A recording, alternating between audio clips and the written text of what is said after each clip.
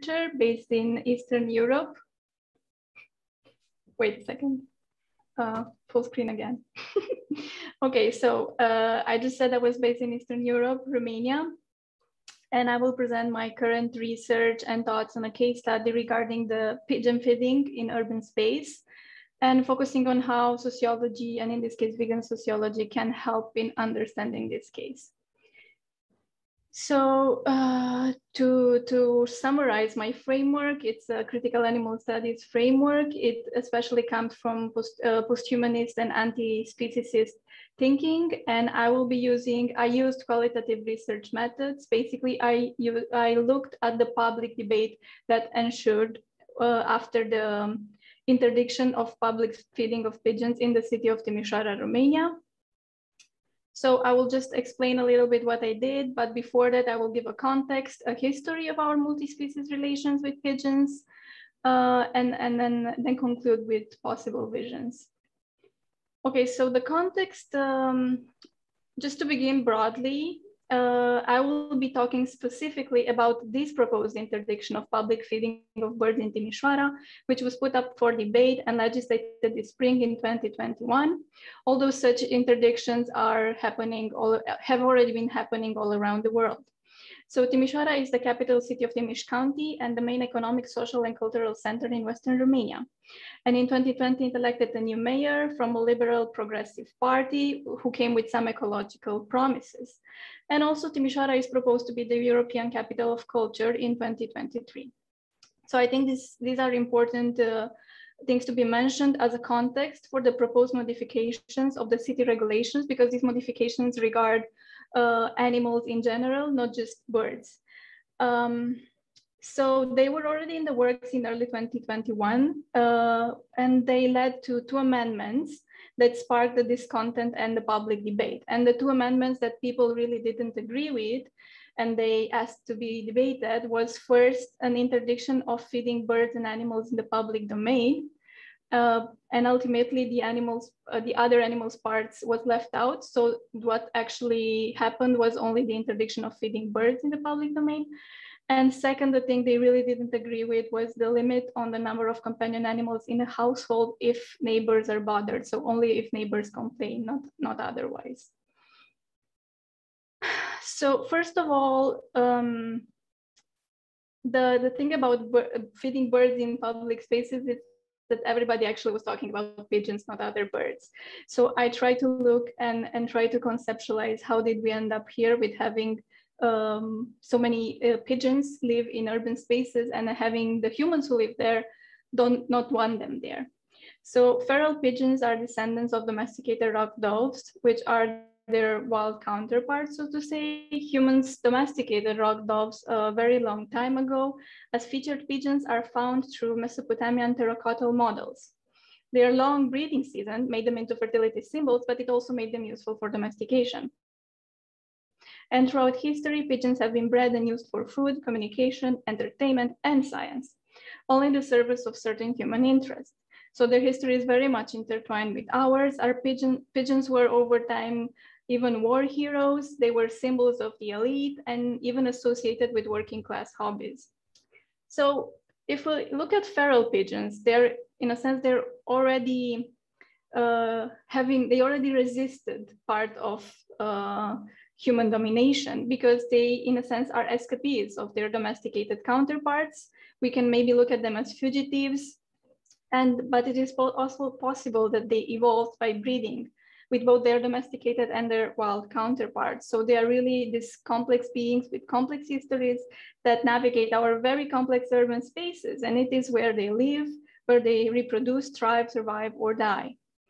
And yet many people in urban spaces have increasingly found them undesirable, and cities have tried to get rid of them, controlling the pigeon population, often in very violent ways. So in his studies on how pigeons became social problems, Colin Jerolmak examines how pigeons end up to be seen as out of place and even public problems again. And this is done a lot by strengthening the nature-culture boundary, but also through a growing imaginary of a clean, sanitized city. So Jerolmak writes that, I quote, Claim makers have not only redefined pigeons, they have redefined space. Pigeons are now a homeless species. The past century has redefined an ever-increasing number of spaces as off limits to them and other animals, until there seems nowhere where humans live that is considered legitimate for pigeon. So in this public debate that ensured after the interdiction, it was a debate between the officials, between citizens, and between invited experts. From the very beginning, we were given a frame from which to think through this problem. And the framework is that pigeons are said to be too many, and population control measures are said to be useless without an interdiction on public feeding. So such an interdiction of feeding is already common practice in European cities such as Venice, Florence, Paris, Vienna, and London. And in Romania, it's already been taken up by Oradea, Bucharest, Deva, and Slatina. And the officials really underline the fact that it's already common practice. So obviously the assumptions within this is that cities are primarily human spaces, that humans should decide how many pigeons there should be in a city, and according to such a decision, they should reduce the population. And these are obviously very anthropocentric and speciesist assumptions. So the official who proposed the interdiction came with 5 what he called common arguments, which are presented as well known for why pigeons should not be fed in public spaces. And the first one then he went with was pigeon welfare. This is because current feeding practices are considered unhealthy for pigeons because there's a lot of bread and carbohydrates. The second one was that pigeons attract rats. This is given absolutely no other explanation. As Colin Jerolmak has already written, I quote, "So ingrained is this truth that the character and threat of rats is not discussed." So rats are just considered so undesirable that this is not even something that needs to be explained. 3, pigeons destroy the nests of other birds.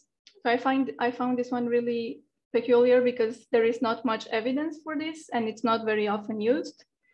The 4th one was pigeons are disease carriers. This is one of the most often used claims, although it has been disapproved over and over in the sense that pigeons do carry diseases, but the risk of them passing over to humans is very, very low.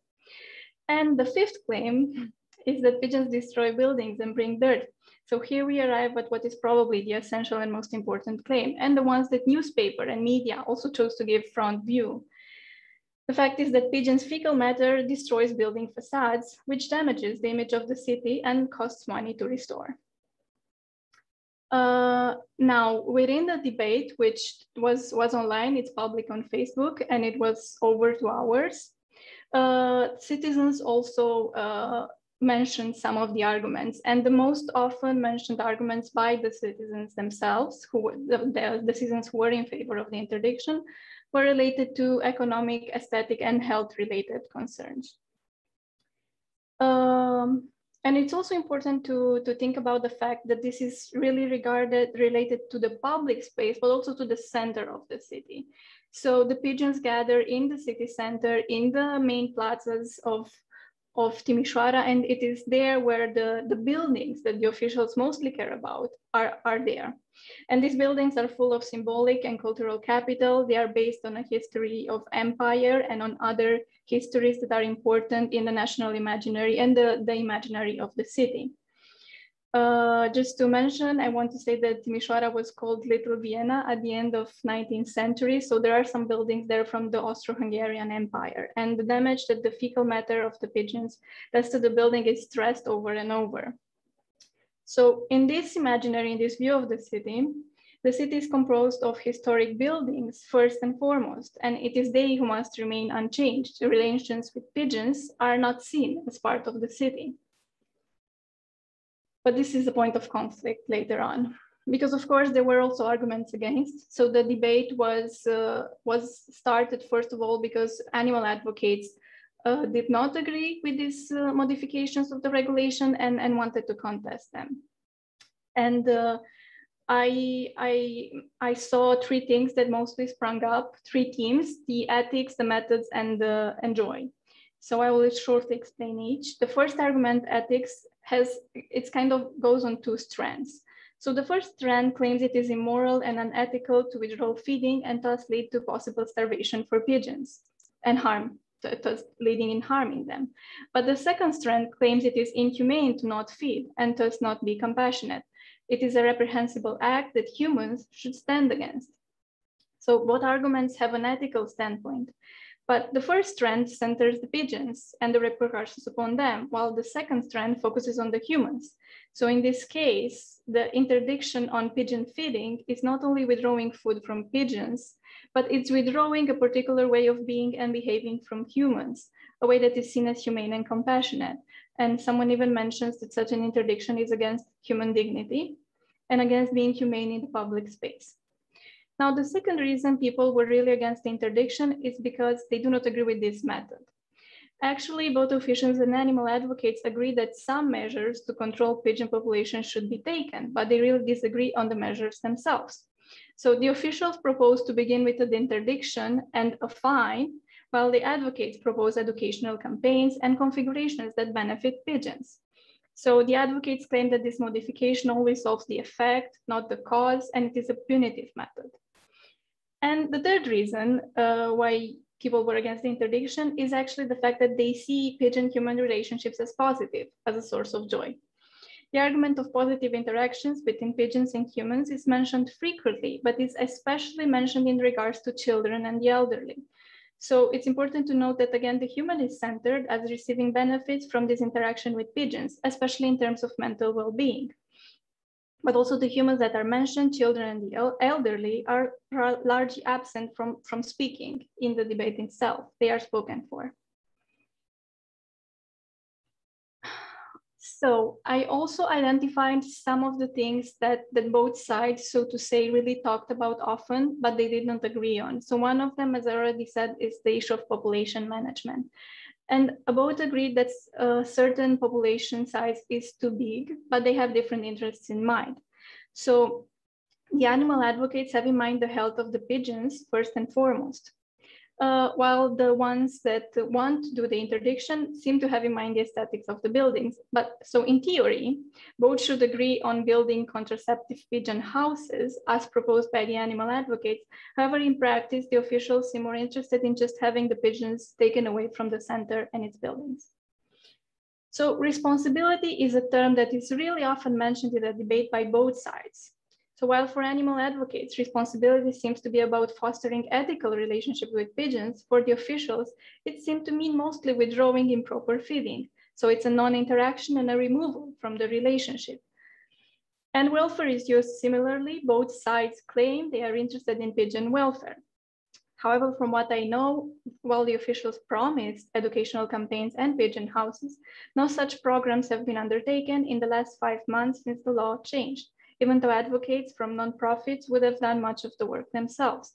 So I think it's here where there are limitations on just looking at discourse, and actual analysis should be done on what is actually undertaken. So a lot of this debate is about where do pigeons belong. Do they belong in nature, or do they belong in so-called nature, or do they belong in the urban space? And a lot of the debate is about how the city looks like. If the pigeons belong to the city. And many people seem to see it the way. So for example, you can see this quote from a man who spoke at the debate. He said, "I was born and raised in Timișoara. Before 1989, when I was a kid, the greatest joy was pigeons, not McDonald's." It's a really nice quote. It's full of nostalgia for another time, right? Like before the revolution in Romania, but it also has this really feeling of belonging, that his own belonging is intermingled with the presence of pigeons. And pigeons seem to be belonging as well because he is belonging. So the same person later in the debate says the following: "Please find solutions. Don't starve or cast away the pigeons. Imagine a city without any living being, without any bird, only with historic buildings and a few people sat in the center, sitting at terraces and drinking alcohol."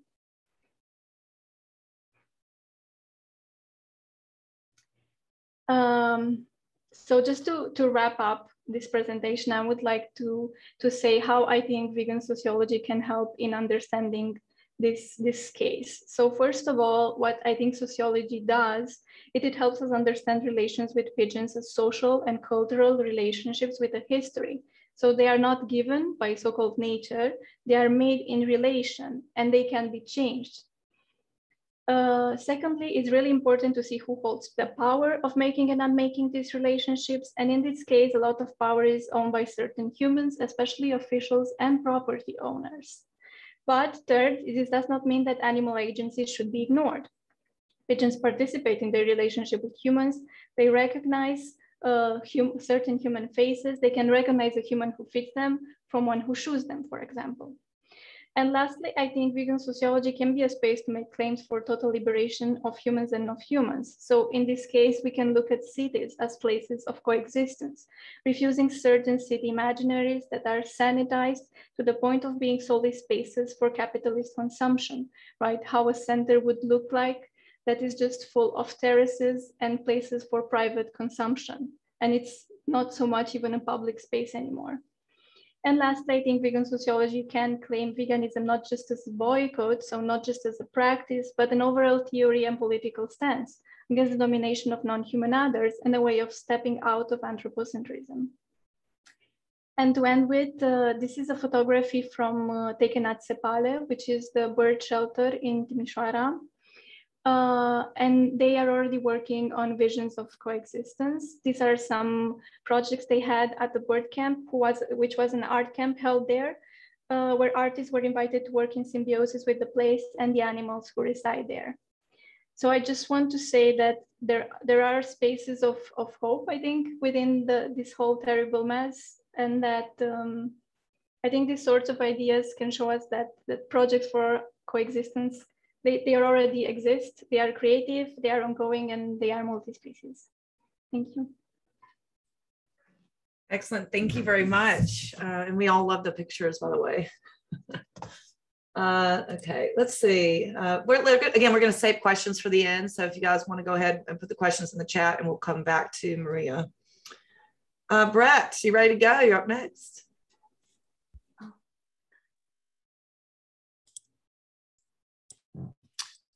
Okay, I hope that's visible. Hi everyone, I'm Brett Mills from Centre for Human Animal Studies at Edgehill University in the UK. Thanks to Zoe and Corey and everyone else involved in the organisation of this conference. It's been great.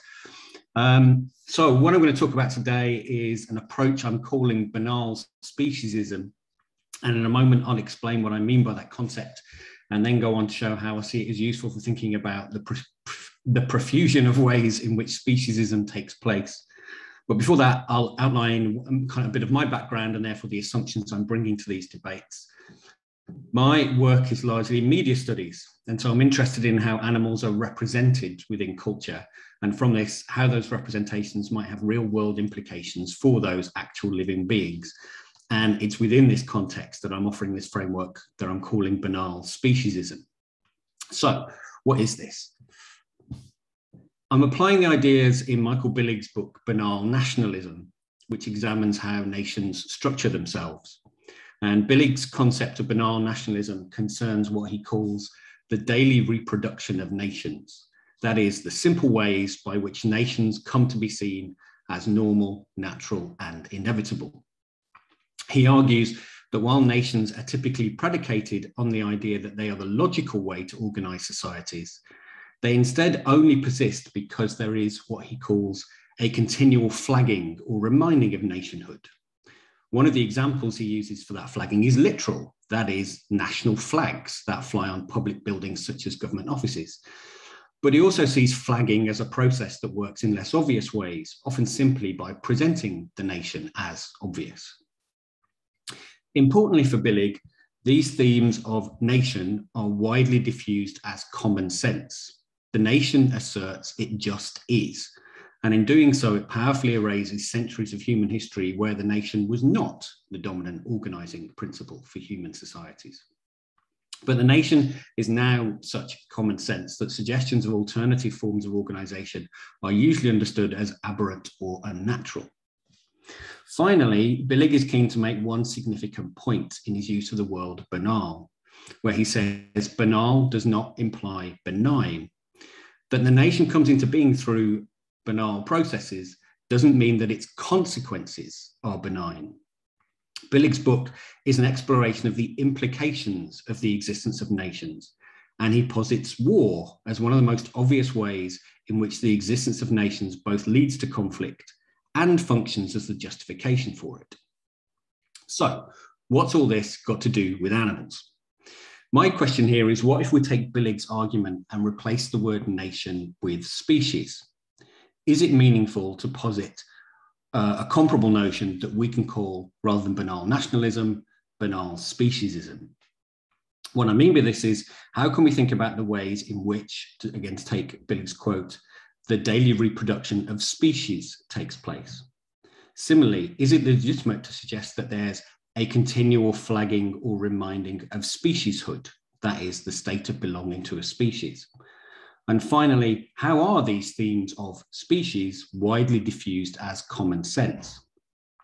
And in asking these questions, I'm making the same assumption that Billig does, that the banal reproduction of the species category doesn't have benign consequences.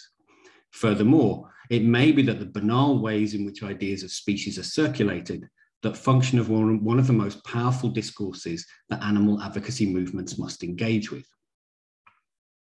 Fundamental to Billig's argument about how banal nationalism functions is his analysis of usually unnoticed aspects of language. In particular, he examines how nations engage in the process of self-categorization and the supposed common sense nature of this. Now, nations sometimes engage in such self-categorization in explicit ways. Things like declarations of independence or national constitutions are ways in which what constitutes the nation and what the nation stands for is made explicit. But in aiming to look at the banal enactments of this, Billig instead attends to smaller, everyday forms of language in which that self-categorization is rendered natural through its straightforward expression. So a key thing that he's interested in is banal language, and in particular, words like our, us, and we, and how these are used where there's no attempt to define who we are because it's natural and assumed. When politicians, for example, speak of our country or speak of us, they usually don't have to define or legitimize the boundaries of membership of that country. It's instead invoked as a common sense idea. They can just say our or us or we. But to say words like us is, of course, also to invoke an idea of its opposite, them. And so language serves to exclude as much as include. For Billig, nations regularly invoke ideas of inclusion and exclusion in ways that define the borders of the nation. And of course, once you define someone as them rather than us, you can change your relationship to them, prioritizing the needs of us over them. War, for example, can be understood as a process in which we kill them in order to protect that which is ours. What I want to suggest here is in the same way that Billig sees words such as us and them as powerful but banal demarcations of the nation, so the same occurs for species. Human culture similarly employed words such as us and our to normalize the human as a category, and in doing so create a banal but powerful distinction that easily becomes a hierarchy. This flagging of the supposedly commonsensical nature of the human as a category is evident in the titles and subtitles of lots of books that discuss popular science, nature, history, and the world.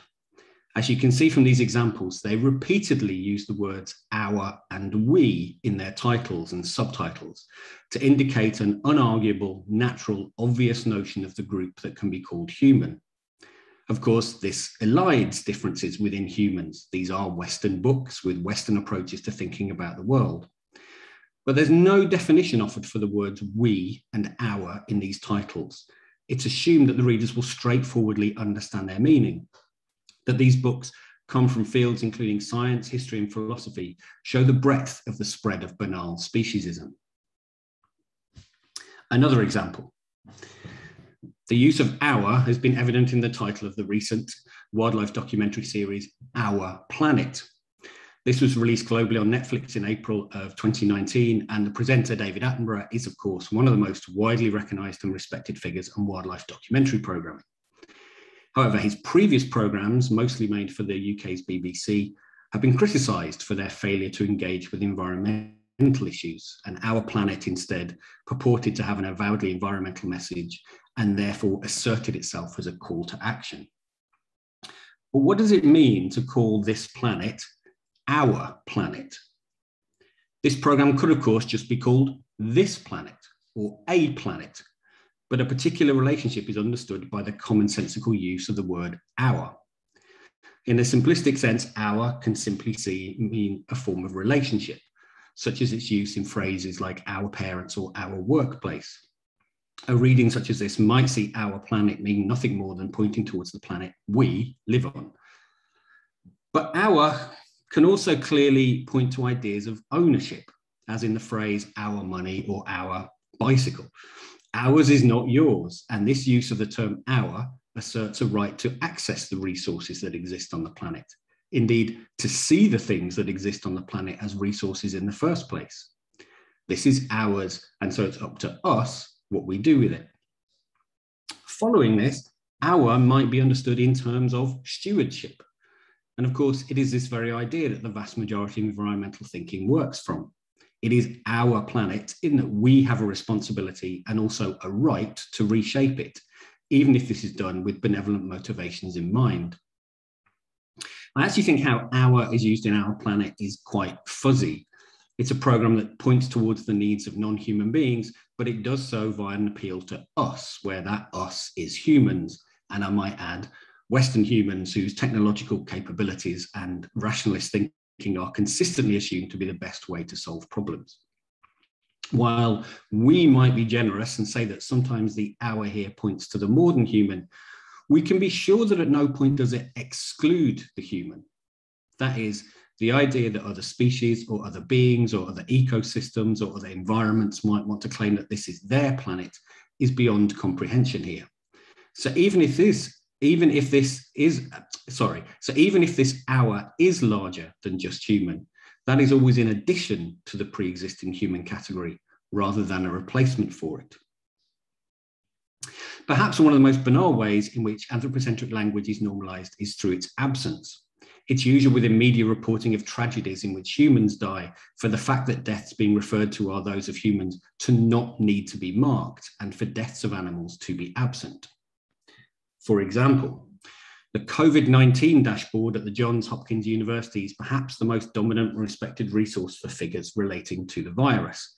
This screen grab is from yesterday and shows over 230 million cases worldwide and nearly 5 million deaths, with supplementary figures for differing countries and regions. These cases and deaths are, of course, human only, despite the dashboard not indicating this. If you look, it says total deaths. It does not say total human deaths.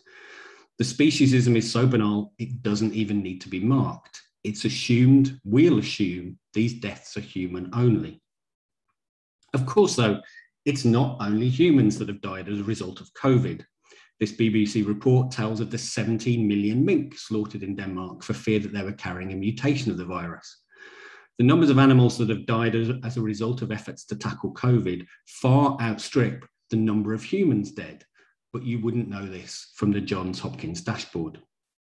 So whereas my previous examples pointed to the use of banal speciesist language, such as we and us, here the banal is evident by its absence, where the category of the human doesn't even need to be mentioned to be invoked. So how might we unpick this banal speciesism? Firstly, it's essential that banal terms such as we, they, us, them, our, and their be defined when they're used. Whenever anyone uses these words, they should be asked how they're using them and who's included and excluded by them. And I'm aware that the sentence I just said used both of the words them and their, so I'm not suggesting this is an easy thing to do. Secondly, the human must be made visible. And by this, I mean the word human rather than the category. The COVID-19 dashboard should say human deaths, not just deaths. The addition of the word human, where it's currently banally absent, would make the assumptions of human superiority, but also the human as a category, visible, and therefore trouble its assumed normalcy. And finally, and beyond the scope of this paper, I'll call back to my own field, media studies. It's a field that remains overwhelmingly anthropocentric. think many of us have been saying this throughout the conference, depending on what field you're in, despite its evident commitment to issues of power, justice, and inclusion. It too engages in banal speciesism. The public of public service broadcasting is, of course, a solely human one. So I guess I'm calling here for a kind of multi-species media studies, attentive to the banal ways in which media disseminate and normalize speciesism. So speciesism is one of the most powerful and problematic ways in which human hierarchies are upheld and a barrier to animal advocacy, welfare, and justice. It's therefore important that attention is paid to the normalizing everyday, unnoticed ways in which speciesism is enacted, those ways that here I'm calling banal speciesism. Excellent. Thank you, Brett. Jeez. I mean, yeah, as animal scholars, we have a general awareness of this. So when you start putting up all those book covers and then even Our Planet, like, yeah. So hopefully folks have some interesting questions for Brett. We're going to come back to Brett after the rest of the panelists get to go. I think, Jennifer, you're up next. Have you been able to give a shot at doing a presentation, or do you want me to just go ahead and do it for you? If you can just share, yeah, that'd be great. I didn't want to lose like Zoom connection through messing with the technology. Thank you, Corey. Yeah, Corey, good morning from America. Corey is graciously going to help me through the slides.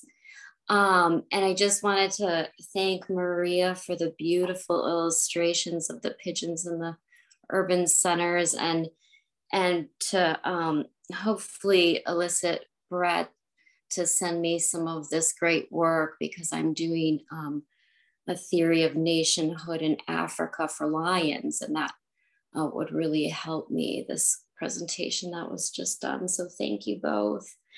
Yeah, I'm doing this work now today, animal rights, legal personhood, non-human personhood, and sentience.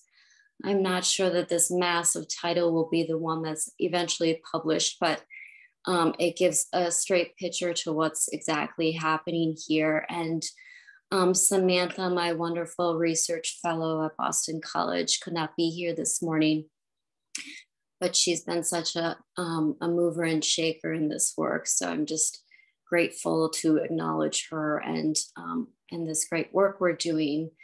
So yeah, my name is Jennifer Rebecca Schauer, and I am going to talk to you a little bit this morning on what is happening with animal rights empirically.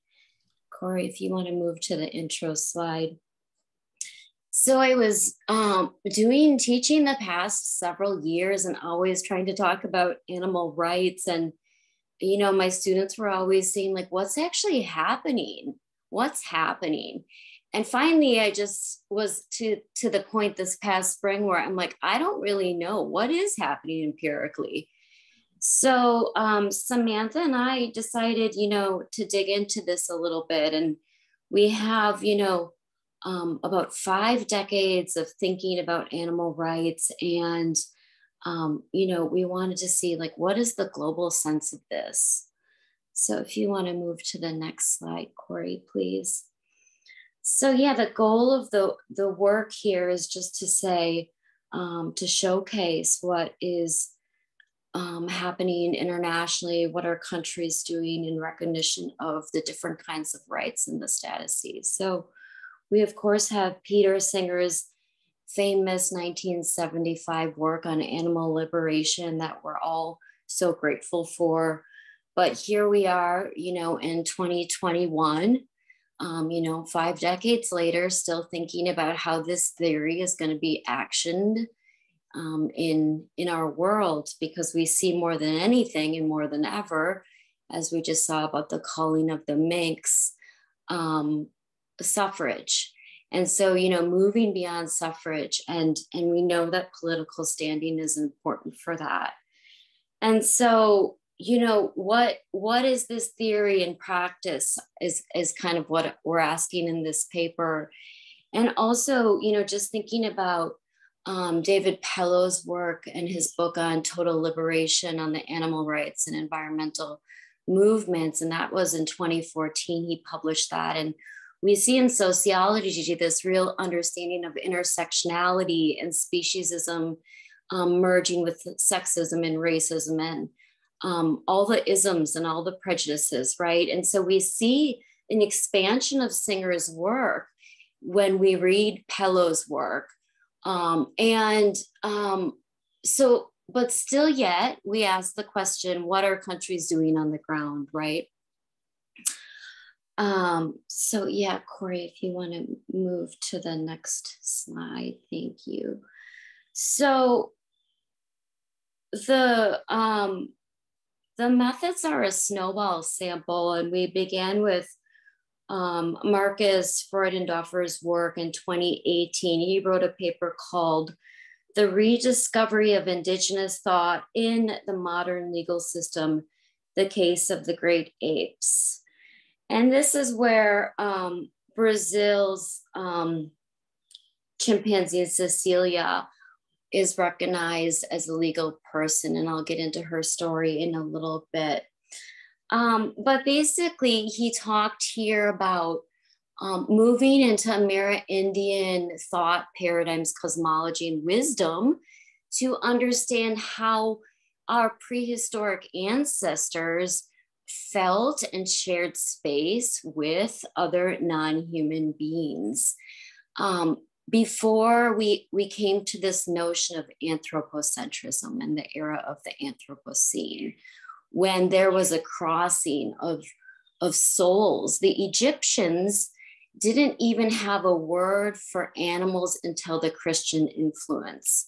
So we see, if we look back to indigenous cosmology, and not just Amerindians like Freudendorfer was talking about, but also all indigenous cultures globally, which has really become a paramount part of my research and all my teachings. Now, in all my sections of every class, I include a section on indigenous cosmology because they have so much to offer our sociological world. And they are an underprivileged group of peoples that have recognized non-human species. So we have to really move into other realities, non-Western realities, to step outside of our own biases and understandings. And so the methods are this snowball sample of not only scholarship, such as Freudendorfer's work, but also legislation, newspaper articles, and the legislation includes constitutions and laws. If you want to move this slide, Corey, thank you. So our data, this is just part of the table that includes the species, the non-human species. Our data began in 2008 and moved to 2020. We have 12 cases, 4 of which are rivers that have a legal standing. The rivers are not showcased in this table. The rivers are in Canada, New Zealand, and India. And those rivers claimed their legal distinction based on indigenous knowings and knowledges. So again, the importance I will emphasize throughout this talk of that prehistoric understanding of our relationship with non-human species, where there were not these clear and stark distinctions. We have 10 countries that have granted statuses to non-humans. And again, there's a blurring in ancient wisdom of non-humans because indigenous folks, communities such as the Inca, they believed plants and mountains have energy, and that energy is essential part of a being. So really thinking transboundary of what another living being is to different cultures and groups of people. 6 of our cases we see have rights. 5 of our cases have legal personhood. 1 case in Argentina has non-human personhood, and 1 case in Portugal has sentience. So, this is just a little bit of a display of what is happening empirically. And I just wanted to bring our attention to the fact that the United States is not on here. Canada is in rivers, but that is only one occurrence. Europe is not on here. So, and Australia is not on here. New Zealand is in rivers. So let's just, all of us here in this circle who are very open-minded and expansive, let's just think beyond, well, I say Europe, of course, and there's Portugal and Spain, but a different part of Europe, let's say that. Let's just bring our attention to the fact that we have underprivileged nations that are not always represented in our ivory tower spaces that are on this list, such as Colombia, India, Bolivia, and Ecuador especially. So I just wanted to draw our attention to that. And as I'm saying that, I can see this being a part of our conclusions in the paper, is to just really expand into these other countries and allow them to help inform this discourse and this conversation, because they're doing exciting stuff with animals. And at times it feels a bit out of reach of what we're doing in the Western world. Corey, if you move to the next slide, please. So I'm going to first talk about, there's only, on that table, there's only 3 individuals that have been recognized with a legal standing. And I'm going to talk about all 3 of these individuals. And again, I want to bring our attention to the fact that these 3 individuals are not in our Western world at all. So Chucho the bear was in the Colombian Zoo in Barranquilla and received legal personhood status in 2017, which is a fundamental right to liberty. Chucho's attorney was a law professor, a Colombian law professor, and he argued, quote, if fictitious legal entities such as corporations are subjects of rights, for what reason should those who are alive or are sentient beings not be so, unquote. So, you know, this quote really stood out to me and resonated because in the Western world, we see corporations as legal entities, and yet our non-human sentient beings that we share this planet with are killed each and every day in torturous ways. And so just bringing this back to that, you know, capitalistic Anthropocene and what that has offered our world. Corey, if you can move to the next slide, please. So this is Sandra, the orangutan. She's 33 years old. In this news article, she was granted legal personhood in Argentina, and as a result, actually relocated to Florida's Center for the Great Apes, because in Argentina, there were no sanctuaries for orangutans. So she had to be relocated to a space where she felt community. She lived in captivity for 20 years in the Buenos Aires Zoo. She was declared a non-human being, which was an unprecedented ruling, giving her basic rights and of life, freedom, and the promise of no harm, both physically and psychologically. And this was in 2015 that this ruling set stage.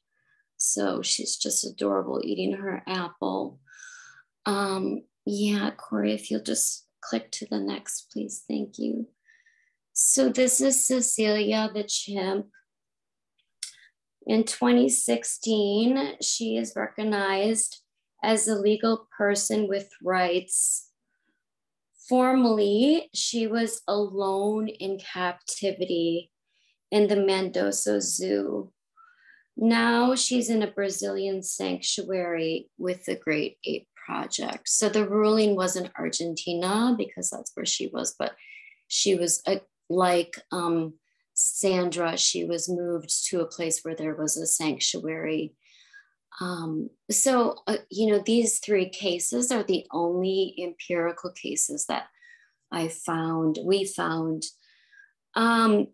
I wanted to, and there's a little bit of time before I get to my conclusions. So I don't know, Corey, if you want to choose your favorite image of the three apes, and we can just, or the three apes, the bear, the bear. It's always like, to my surprise, that there's a bear and two apes. But these are the three empirical cases. And I was just going to talk a little bit, if there was time, and there is, on the distinctions between the four legal understandings of rights, which we kind of all categorize as rights. And again, we're using non-scholarly work on this. So the first one I'm going to talk about is rights. And here in our work, we had 6 cases. So there's 2 ways that rights have been talked about in our cases. And one is a really just general way, and it's from the Bolivian Constitution in 2009. It refers to the rights of nature, where, quote, everyone, both humans and non-humans, deserve a healthy and protected and balanced environment, unquote.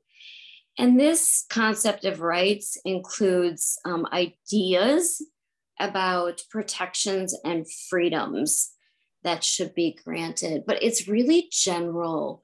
And I find, at least in my previous work with jaguars and pumas in Costa Rica, that, jaguars have been protected since 1995, but that enforcement, when the policies are vague and the laws and regulations are vague, is the issue. So how are the laws enacted? And so there's a bit of critique around the generalization, although it's so progressive. Then there's more specific rights, such as the Indian Supreme Court, and they've granted rights to all animals in 2014. And they declare that animals have 5 internationally recognized freedoms, ranging from the freedom from hunger to freedom from fear and distress and pain and injury and disease. And that's Kanzel in 2016. And there are, so as you can see, India is really the most progressive and expansive out of all of our cases, because they have a very specific law. And this really, goes back again to that, the traditions of Hinduism and Buddhism, where, in Hinduism, we see with the deities, so many animals. Parvati has Ganesha, who's her infant elephant. We have Durga, who is a deity, and she rides the tiger, and she's really the warrior of all of the animals. And that's in Hinduism. In Buddhism, we see this oneness, right? Where we see the Buddhist monks, the classic story of the Buddhist monks not even wanting to step on an earthworm, that all living beings are important. And we see also a lot of veganism in Buddhism. So, we have to see beyond just like, why are these countries doing this? Well, there's a strong foundation in their traditional roots and lineages of wisdom. And I think this is really important. And this is where all my work and scholarship and even teachings is going. So I'll also talk about legal personhood. And again, there's really no single definition, but a little more general. But here we found the ability of non-humans to possess 4 characteristics: rights, power, immunity, and privilege. And,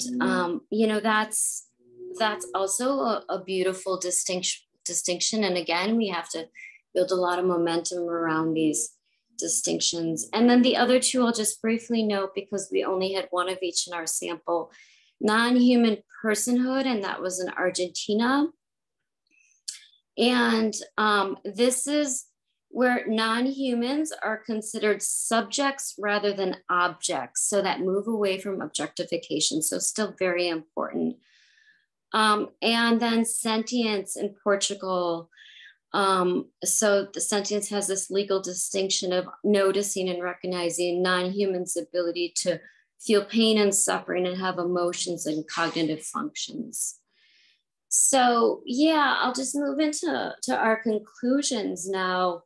I think, there's just a lot of conclusions, but I'm going to just touch on four or five briefly. First, there's little diversity in the species. Mainly it's great apes. We have one bear, and then we have more general clauses of all animals.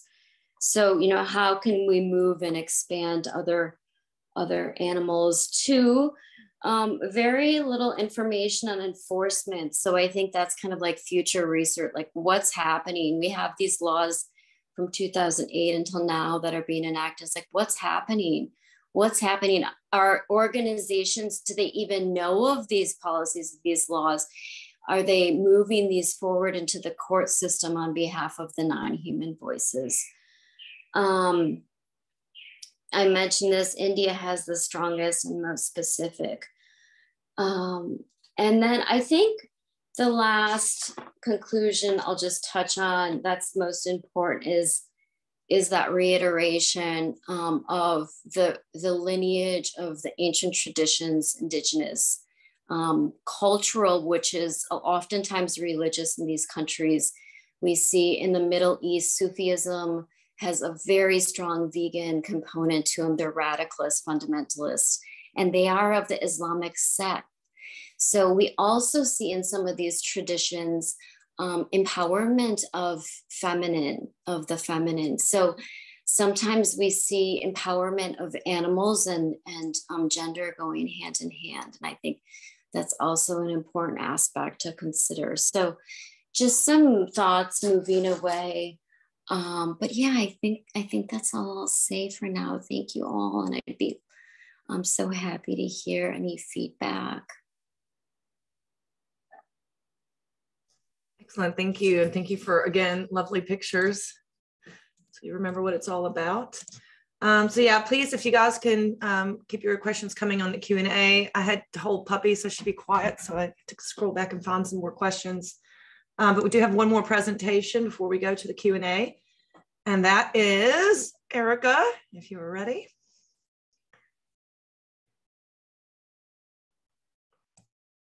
I am, hopefully.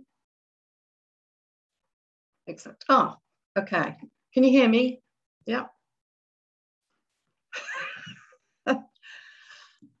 Okay, I was really delighted to see the call for papers for this conference because I thought this will give me a really good excuse to talk about C. Wright Mills, who is one of my favorites, I have to say.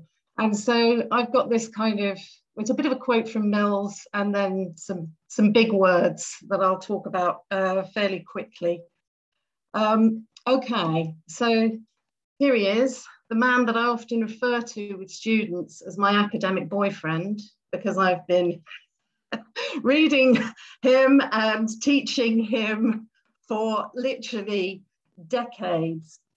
And the title for the paper comes from a quote from one of Mills's lesser known pieces of work. What the powerful call utopia is now in fact the condition for human survival. And I think as vegan sociologists, many of us could put our hands up to that. And in the sociological imagination, which everybody here knows, of course, he suggests that the whole way we have of thinking about the world is inadequate to face the kinds of challenges that we have. Sebastian Mosek calls Mills a thinker of epochal change, and that's the kind of main point that I want to make in this presentation, really. So we all know about Mills's massive sociological contribution. One thing that we're very, as animal studies scholars, very well aware of is the animal industrial complex, which is an idea that originates with Mills and his military industrial complex that he first outlined in 1956 in The Power Elite, which was I think it's his best book, frankly, and it's a really radical book because it challenged the consensus, the academic political consensus at the time, that the US was some kind of model of growth and prosperity and democracy and all this stuff. No, it's run by an elite from these interlocking circles of business, the military and political leaders. We all know the sociological imagination. And I think one of the things that it's very useful for us as critical animal scholars to pay attention to is actually the first chapter, where he really rips in to the kind of sociology in the US of his time, that it was highly abstract, that it was highly conservative, and he argues really that it's pointless. If only he could have been to the BSA with me a few years ago, I think he would have felt everybody there should have been reading that, because much was pointless. What we needed, he said, was a public sociology with a moral purpose. And I think that's something else we can all put our hands up to too. Now, what sociology needs to do, Mills tells us in the Sociological Imagination, is to respond to urgent public issues. What was Mills's urgent public issues? There's all kinds of correspondence and letters and a kind of concern that Mills was not attentive to racial division in the United States and institutional racism and ethnic hierarchy. But what he was really attentive to was the possibility of nuclear Armageddon.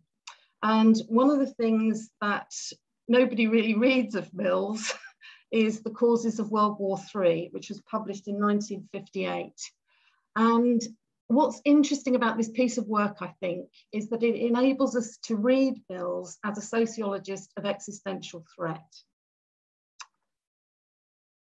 Okay, so we all know his idea of the industrial complex, but actually, I think we could return to that a little, because what Mills does in the Power Elite is that he's mapping the specific relationships between powerful American-based corporations and members of military, economic, and political elites, and how those networks filter into policymaking. And some of the insights of the Power Elite are so true today. Certainly, he's pointing out the importance of oil, aircraft, military hardware, car manufacture, electrical and chemical companies. And certainly that's something we could think about in terms of environmental crisis. And he does look at food corporations. I was interested to see that they kind of disappear, but then they're all kind of combined in different sorts of conglomerations. And of course, we're aware as animal scholars that this industrial complex notion was applied to other areas of social life, and certainly innovatively by Barbara Nosk to the animal industrial complex. So just to remind us, for Richard Twine, I think he provides a detailed and useful definition: the animal industrial complex as a multiple set of networks and relationships between the corporate agricultural sector, government, public and private science, with economic, cultural, social and effective dimensions. And in that paper of Richard's, he looks at the relationships between livestock genetic corporations. Other scholars have focused on the way in which the media acts to legitimate, institutionalize, reproduce the animal industrial complex, and the kind of hegemonic relations of meat and dairy consumption. And Mills had a lot to say about the role of the media in supporting the military industrial complex. But Mills is really very gloomy, and I suggest we separate ourselves from him very strongly here. So for Mills, writing in Causes, in the expanded world of mechanically vivified communication, the individual becomes the spectator of everything, but the human witness of nothing.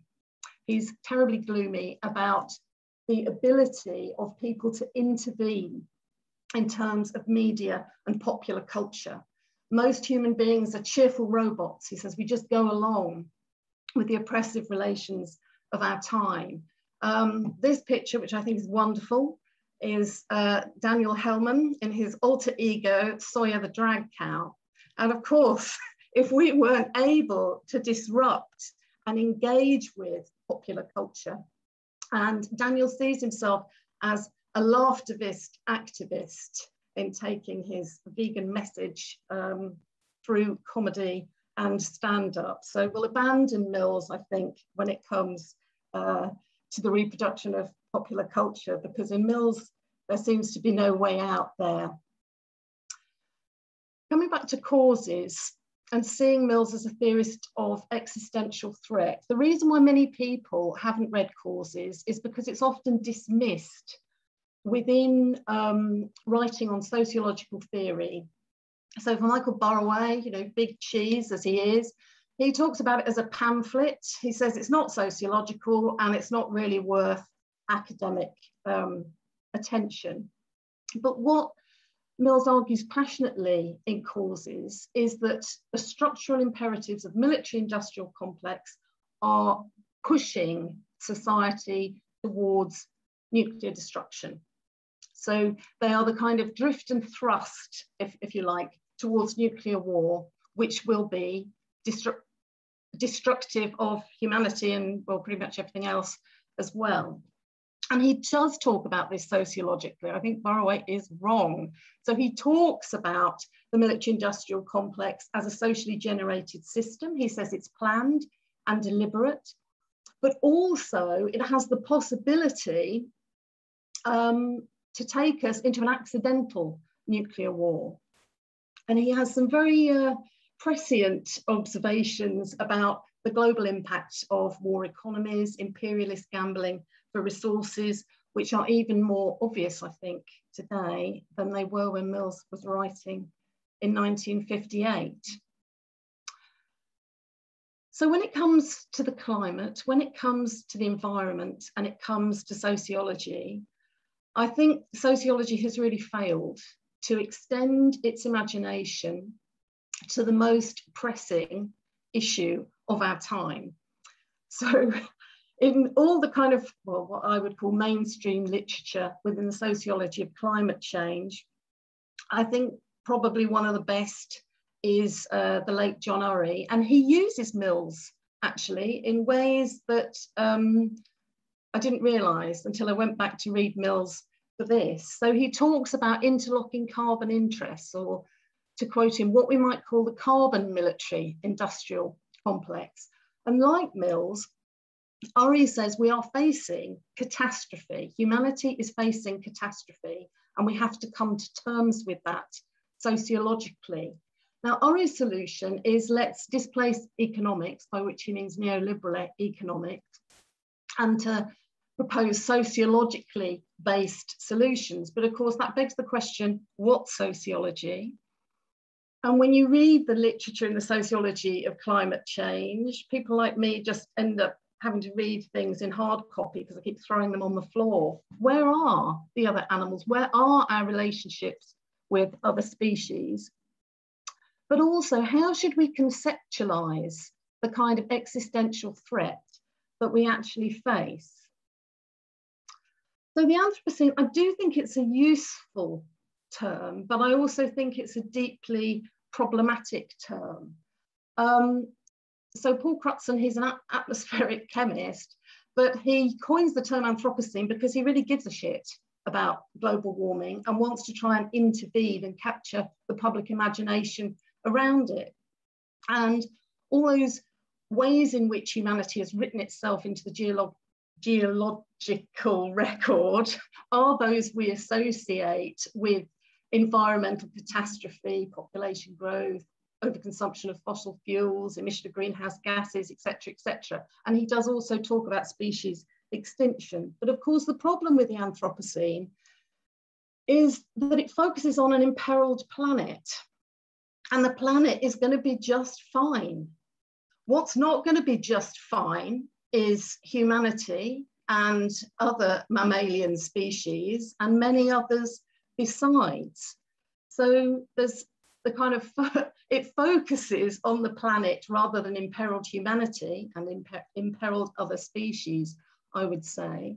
And it also seems to assume that in this notion of the age of the human, that all humans are somehow equally responsible. And as critical sociologists, of course, we can't have that. So what alternative conceptions have we got? Well, there's the Capitolocene, which I have a kind of love-hate relationship with, coined as far as I'm aware by Andreas Malm, as a way, and talking about capitalism as a global system which organizes natures of all kinds. Us, plant life, soils, other creatures. Jason Moore calls it a complex system, which is, for some of you who know my work, I quite like complexity theory, so I like that. And Moore talks about how the Capitolocene involves historically the exploitation of cheap natures, whether that's food, labor, and the laborers are not just human beings in this picture, energy, raw materials. We're coming to a crisis point where we're running out of cheap natures to exploit, and we're in an era, people like he and Malm would say, of desperate extractivism. I suppose I want to see more intersectionality. There's nothing about gender in the work of somebody like Moore. I quite like this notion of the Plantationocene, which allows us to bring in alter colonial discourses. But also, I want us to say more about our domination of other species and how this is bound up with the environmental crisis that we're in. So some of you know I made up this word, Anthroparchy, as a descriptor for human domination, which I saw as a complex system, and it has various degrees of oppression, exploitation, and marginalization of other beings and things that are non-human. And I understood this systematically in terms of a sociological framework, and one that was intersectionalized. And I think our domination of other creatures and the living world really links very much to the concerns that we have as vegan sociologists. You all know these, you know, this is kind of the stuff that I need to show at the BSA, not at an event like this, of the billions of animals slaughtered, of the ways in which meat and dairy consumption and those conglomerates contribute to climate change and the loss of biodiversity. And I think all these kinds of processes of human domination have to be understood as mediated through patriarchal, colonial, systematic relationalities within the Capitolocene. So all those things are important. And I was very pleased to hear the P word mentioned yesterday, patriarchy, and we've had the C word, capitalism, mentioned a few times today. So that's all to the good, I think. So I wanted to finish with some of the words of Mills, really. So I think he would have, although he was the son of a Texan rancher, although he experimented with disastrous recipes for beef and cheese stew, we can't kind of veganize Mills, but we can use some of his passion, some of his critique, and some of his concepts.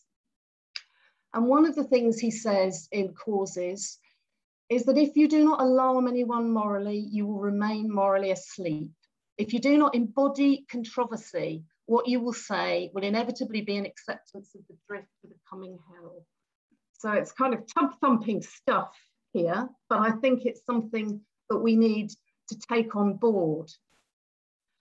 And this is the full quote from where the title comes. We're at a curious juncture in the history of human insanity. In the name of realism, men are quite mad. I don't mind him using men here, actually. And precisely what they call utopian is now the condition of human survival. Utopian action is survival action, realistic, sound, common sense, practical actions, like veganism, really, I thought, as soon as I read that. So I think we should take on board Mills's frustration with the sociology of his time. I think there's a lot to be frustrated with the sociology of our time. I do think things are changing, as Matthew and Kate suggested earlier this morning, but it's not changing anything like fast enough in a situation of existential crisis, which is what we face.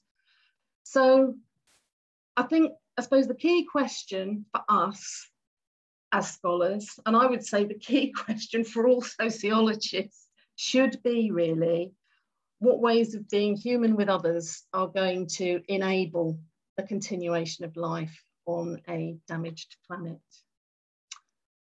Okay, that's it. Thank you.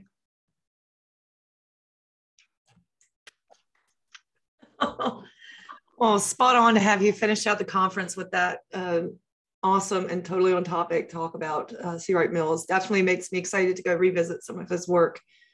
So thank you very, very much for that.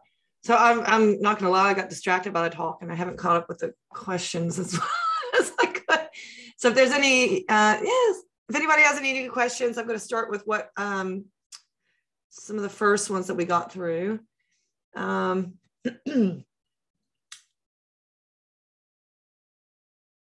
Actually, this one, I have one for Maria. Could you maybe speak a little bit more to the imagery of empire that you've alluded to? And especially for those of us not very familiar with Romanian history, you know, as an American, that's not something that we were really taught. It also seems when you're talking about you mentioned this kind of dystopia of having a pristine city with no animal life in it whatsoever, other than humans. I've also seen there's recent research coming out about the Civilization project as applied to human-non-human relations, and how this increasingly, as we move into modern times, non-human animals will either be removed or regulated. And so it seems like pigeons now are sort of the final frontier of that kind of project. So I guess that's kind of two different questions in there. It would be nice to hear a little bit more about the Romanian history, that the bit on empire that you referenced, and then also this segue into perhaps how this relates to the Civilization project. Thank you. Yes, it's exactly what I'm trying to look at, because I do feel this is a whole, it's exactly what you say, and it's working. So they interdicted this in New York, where Colin Jerolmak did this study, and it started like 100 years ago. And then this interdiction appeared in London, also in Trafalgar Square, because of the Trafalgar Square pigeons, and in Venice because of the pigeons in Piazza San Marco. And you can see the pigeons kept occupying these centers of the cities that were supposed to be looking really good and really touristic and be spaces of cultural consumption. So I am trying to look, and for right now, I'm just looking at what happened now. But I think it would be important to maybe have an archival view of exactly what was it with the pigeons before this present moment. I want to share my screen to go back to this picture. You can see it, I think. So this is the main plaza in the center of Timișoara, where pigeons gather. And in some of these buildings, many go back to the Austro-Hungarian Empire that Romania was part of, like 100 years ago. Let's just say it like that. And what's really interesting also about this plaza, it's something that I'm really trying to figure out, but I think I need to.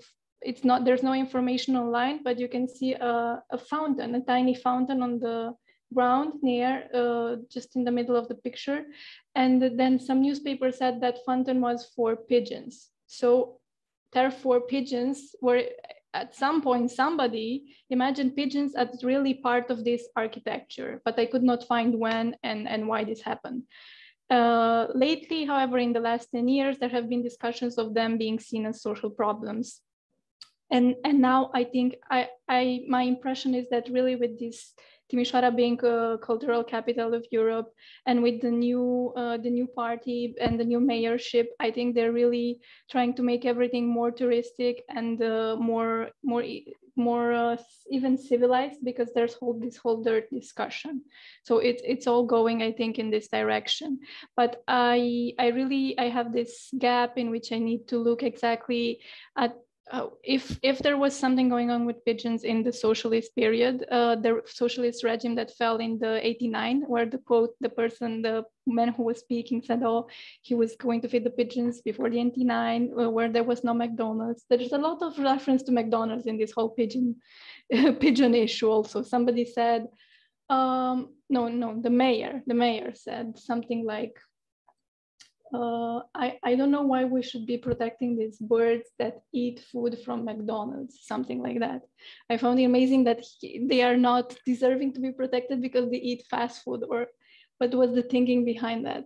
So there's a lot of the interesting discourse, and then I also need really to look exactly at the practice of what pigeons actually need, because the science it's very muddy. It's not very clear what is really best for pigeons. I've read things that are contradictory. And then people they make claims and they say, well, this is science. And everybody just claims science as if science is magic. And whatever you say is science, then it's true. So I really need to look a lot more into that. And I'm sorry if my answer was long and not very good. All it does is beg more questions. It's just really fascinating, all the politics underneath. And I'm sure there's so much to unpack with the whole McDonald's bit as well. And yeah, and the ownership of science and the politicization of it. Ugh. Thank you. Awesome. Let's see. Jennifer, you had your hand up. Do you want to jump in? Yeah, I actually have just a comment for Erika. You had a beautiful presentation. Thank you. And I love the beginning where you're talking about Mills as your boyfriend. I love it. It's fun. But before I get to Erika, I just wanted to comment to Maria because she just sparked something and I have the floor, so I will. So William Cronin is an environmental historian. He's quite famous here in America, and he's at University of Wisconsin-Madison. And he wrote this chapter in his famous book, Trouble with Wilderness. And he, in that chapter, says that civilization, he makes that dichotomy that civilization is tainted, is masculine, is corrupt, is dirty, is polluted. And the cities are that.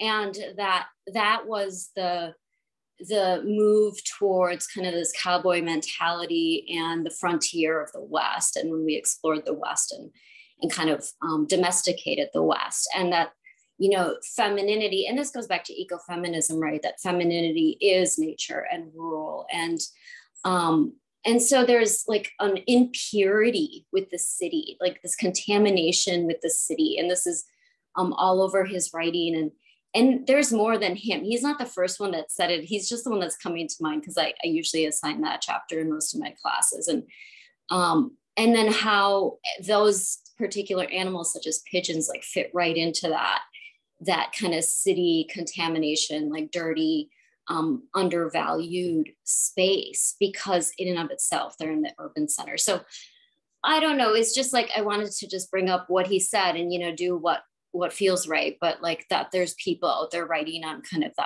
that differentiation between the two. But your work is so great, Maria. Thank you for sharing. Yeah, Erika. So I just had a comment. You asked a question at the end, and this piece by Adrian Travis at University of Wisconsin-Madison, another Madison. I'm from Wisconsin. I'm a native Wisconsin. So I do know some of these scholars more. And this is serendipitous. She's an Egyptian goddess. And she's going to be part of the show here. And you'd rather probably see her beautiful fur than me. So I'm going to just keep talking with her there because we like to give some autonomy to the non-humans in this household, don't we? Okay, so yeah, Adrian Travis. So he is literally, I think maybe PhD bio, I don't know, natural sciences. He runs the Carnivore Coexistence Lab at University of Wisconsin-Madison. And as many of you know, I do work with jaguars and pumas and carnivores in particular. So he wrote this great piece after 30 years of being in science and kind of like the science of conservation. And he's like, this isn't where it's at. And he calls for what they call advocate trustees.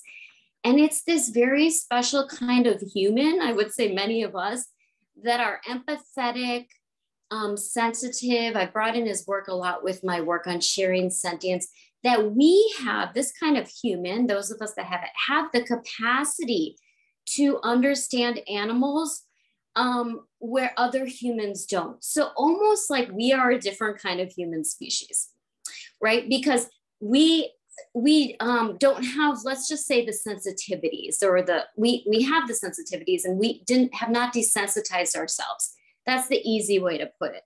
But he calls these people advocate trustees, and that in the legal system, they are the ones who should be the voice of non-human animals, because they can see without the science. We can include the science, like Maria was being cynical of the science, and I agree. Like, we can include the science, but that there's also an empathetic, felt-bodied wisdom that we know that it's wrong. It's wrong that we see an animal suffering.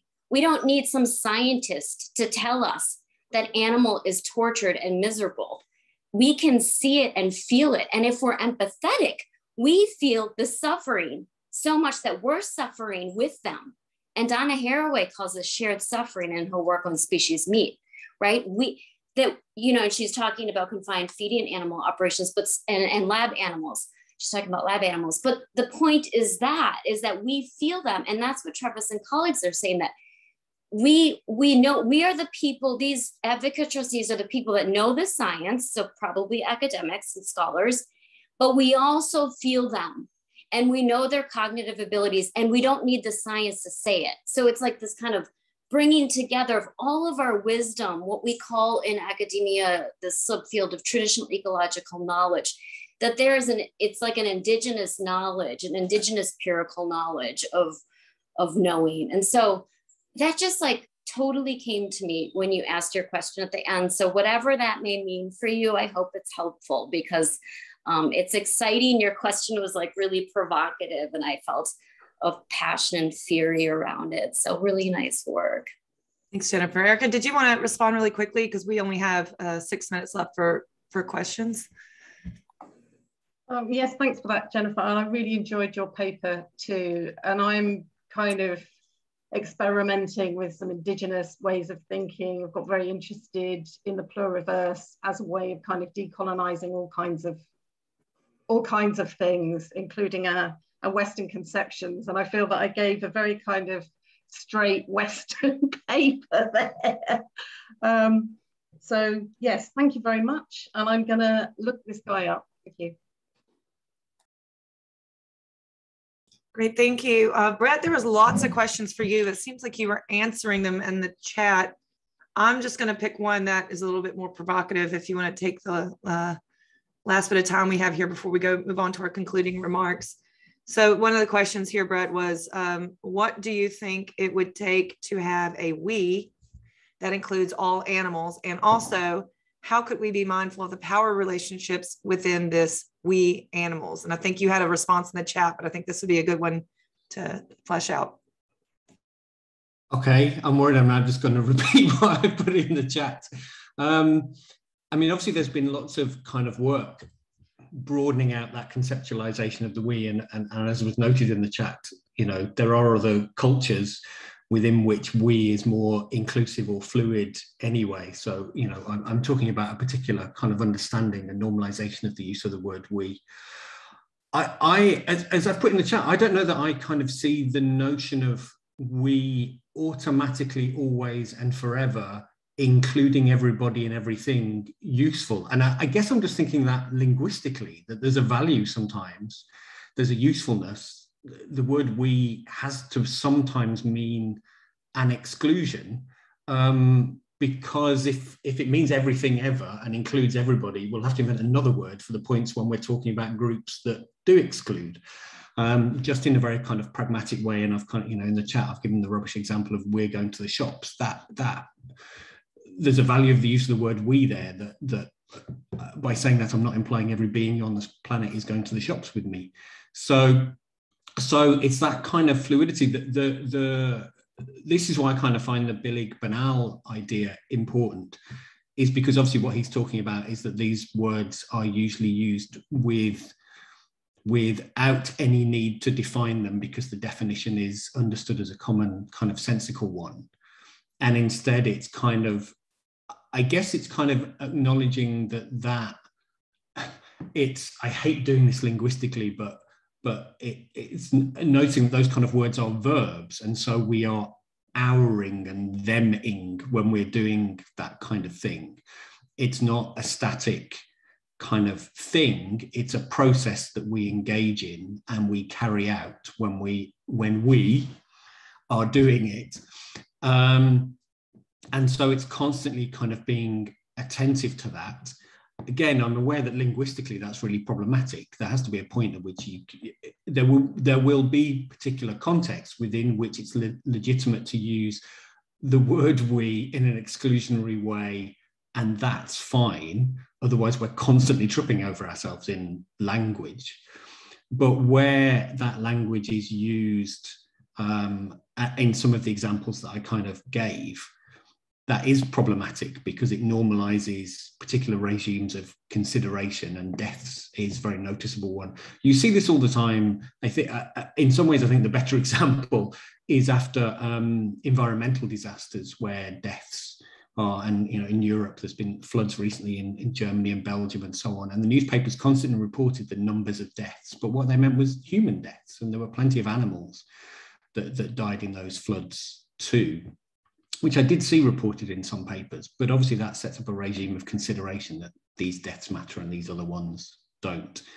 So I think it's being attentive to it, but say at the same time, I'm aware that once you start calling people out on words like we and them and ours all the time, then language falls apart. Now, maybe that's a good idea, and maybe that's a thing that's productive to do. And obviously a lot of the work that we do is critiquing the normalization of language, but I don't know that I'm arguing it has to entirely disappear. Instead, it's I don't know, maybe there's another word that we need to develop, or whether it's we with a small w and a capital W, whether that makes a difference. And so it's thinking about those terms, and it's acknowledging those things are processes rather than static kind of things. Thanks. It's a shame I think Roger has left the panel, but he's always a big fan of troubling language. There's never any easy solution, and it's always fun to get folks together and start trying to hash it out. So thanks for that, Brett. Cool. Well, we'll end it on a positive note there. Some critical thinking, some food for thought. So what I'm going to do, I'm going to have to bounce out of the meeting in order to actually let me push stop recording.